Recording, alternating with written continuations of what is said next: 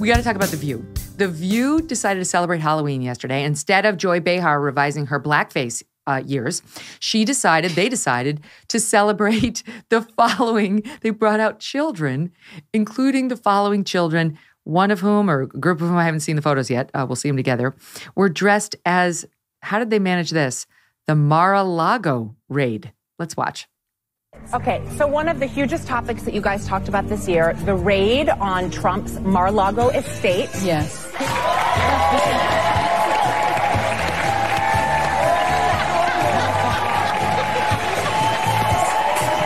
Okay, so it looks like it's got a Trump holding documents with the Trump wig and two little police officers wearing FBI jackets. Whatever. Okay. That's the one recommendation. And then here's another one with a child dressed up as an Oscars slap. This is a reference to the Will Smith, Chris Rock thing. Here it is. This year, the Oscars made huge headlines, but it wasn't about who won. It was about comes out a little gold statue. Best actor Will Smith. Oh, there they have a picture of Rock and Will Smith. When he went up and slapped Chris Rock. Now, we do not want to endorse violence of any kind, but we couldn't help but talk about one of the hottest hot topics this year. So we have our interpretation. A red handprint on the kid's face. I'm sorry. It's not funny. It's stupid. They're not clever. Yet another swing and a miss by the ladies of The View. What did you guys think?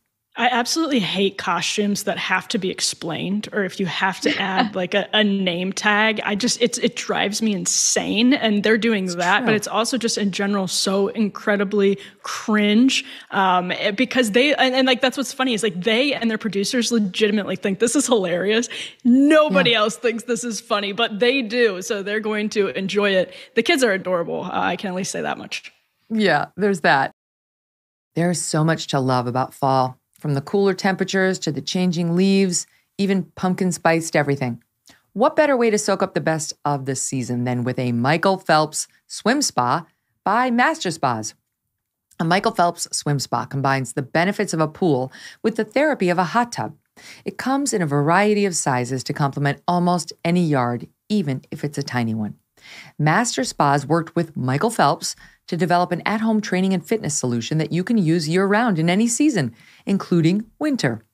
As your fall calendar fills up, a Michael Phelps swim spa is the perfect place to spend time together as a family.